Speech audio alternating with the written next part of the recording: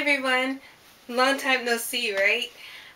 But this March has been what I call March Metal Madness. And why do I say that? Because in the matter of 4 weeks, I did 5 races. That's right, 5Ks. In one particular instance, I raced 2 5Ks, one on Saturday and the other one on Sunday. The first 5K that I did this month was the Firecracker Run, and it was held in downtown LA in Chinatown, and it was basically celebrating the Lunar New Year or the Chinese New Year, and this year was the year of the snake. I did this race along with my nephew's creators, aka his mom and dad, and since it was the year of the snake, this is the shirt that I got when I went there. Pretty nifty, huh? Also, when I was down at the race, I picked up this shirt. Now, this is the shirt from 2010, and the reason I got it is because it's Hunter's birth year, so I had to represent because I love my little man. When I finished, I got this nifty, basically this nifty medal. I don't know if you guys can see it. I can't tell if it's blurry or not. It's one of my smallest medals, but it's pretty cool because it matches the shirt that I just showed you. Now, what was interesting about this race, even though I was supposed to be doing with Hunter's parents, what happened is his dad lost the keys to my sister's car, and so I ended up running the 5K by myself. And when I got finished, I was going to call them and be like, hey, you know, I'm here. Turns out that even though my sister was mad initially, and that's why she didn't do the 5K, she decided to run the race anyways, but they made them do the 10K because they had a late start, and it was all uphill because I did the uphill part, and they had to run around Dodger Stadium and all up and down the hills. I did like 6 hills, so they probably did 12. So I couldn't complain to them about like how, gosh, do you remember this hill at this point or at this point? Because they did twice as much as I did. And it's quite funny because my sister's always been really adamant about not doing a 10K because she felt that it was too much for her, and she ended up doing one anyway. But the plus side of that is that I got to enjoy the beer garden. Oh yeah, I was drunk before 11 o'clock. So on to race number 2. Now, the very next race that I did the following weekend after the Firecracker Run was the Awesome 80s Run. And I was so stoked about this because I actually flew out to Las Vegas and visited my aunt and went to a Japanese restaurant, but I also did a 5K. So here you go.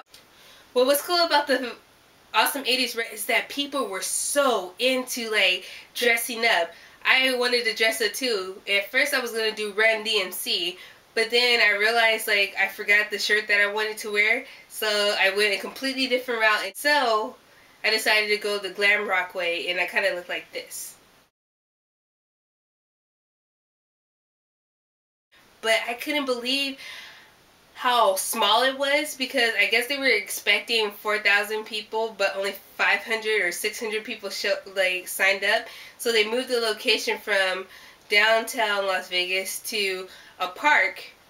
And what was weird about that race in particular is that the water station was literally right before the finish line. And I'm sorry, I'm not going to mess with my personal record just so I could stop and get a glass of water. So I was like, move out my way and pass the finish line, and I received this medal.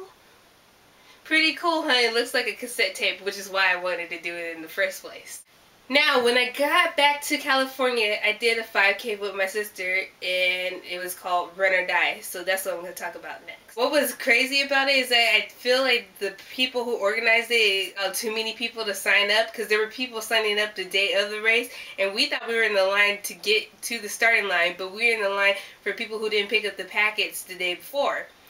So we got in the other line to get to the starting race, and that took us an hour and a half just to get to the starting line. By then, me and Amber had used our the powder dyes that we got for free. We lost all our momentum because we were in that line. So yeah, I enjoy this time just because Amber's not a person that gets dirty. I like the dirty, and it was just hilarious. That was the fun part.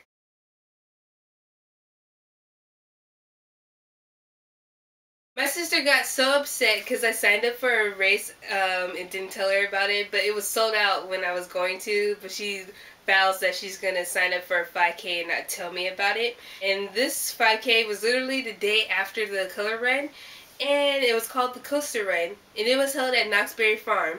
And what's cool about that is that they gave everybody one of these shirts. I ran with this shirt on. I like that race because you actually got to run through the actual theme park. And what's also cool, I got to run through the second theme park in Knox, which is called the Soak City. I've never been there, but there's some random chicken there. I know, right?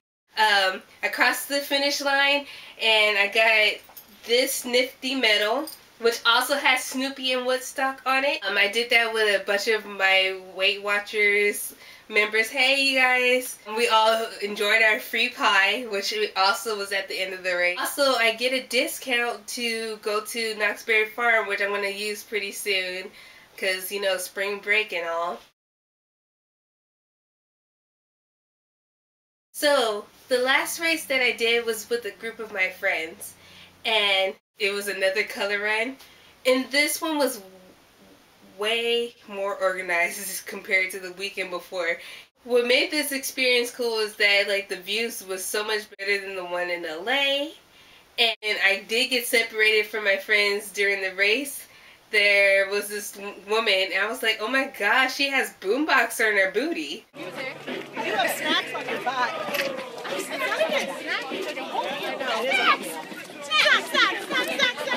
That is so awesome. JammyPacks.com. We should video this and send it to them, and then maybe they'll thank you. I know. The Jammy Pack is a fanny pack that has speakers on it. You hook it up to your MP3 player and it plays the music through the fanny pack, and I was like, oh my gosh, I have to give myself one of those. So thanks, Erica, for letting me hang out with you and your friends. After a certain point, like, I saw my friends again, like, we crossed paths again, and they're like, hey, Ashley, right up ahead there's this big metal slide, you gotta go down it, you gotta go down it. And I was like, what? In this time, and I just like booked it to this metal slide. And I went down it twice, and that alone pushed that race over the edge. And this is what the metal slide looked like. And I have videos of that as well. Gotta check out the second video where I have all the clips from the races. These last couple of months have really been like one of the best times of my life. I'm going out and meeting new people that I've always wanted to do.